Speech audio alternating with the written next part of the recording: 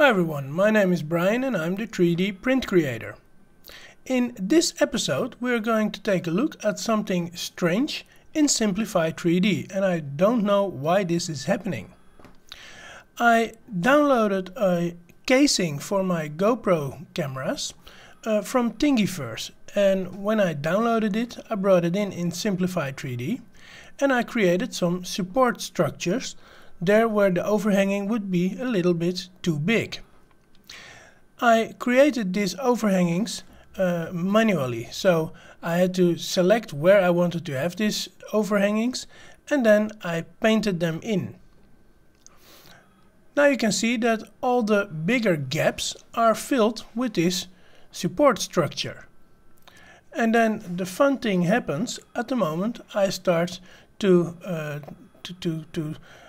make it ready for printing, because now, as you can see, on a lot of places the support structure is drawn down, but on one place, one big gap here, the overhangings are just there and there is no support structure.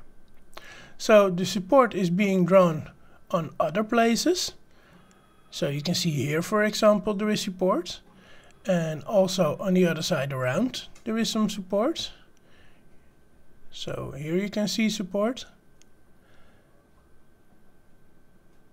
and on the other side here this is also a bigger gap, and also there the support is. But then the big gap there where the record button will be, there is no support. And at first I thought, well, maybe I forgot to draw it, but then when I go back I can see the support is there. So I didn't exactly know what to do. And I said, well, let's find out and let's try to print this and see if the support structure is there or if it isn't. And well, we'll see when the print starts that the support structure really isn't there. So some setting must have been funny, and that must have been the reason why Simplify 3D didn't print the support while it was drawn there. So here we're going to take a look at the print.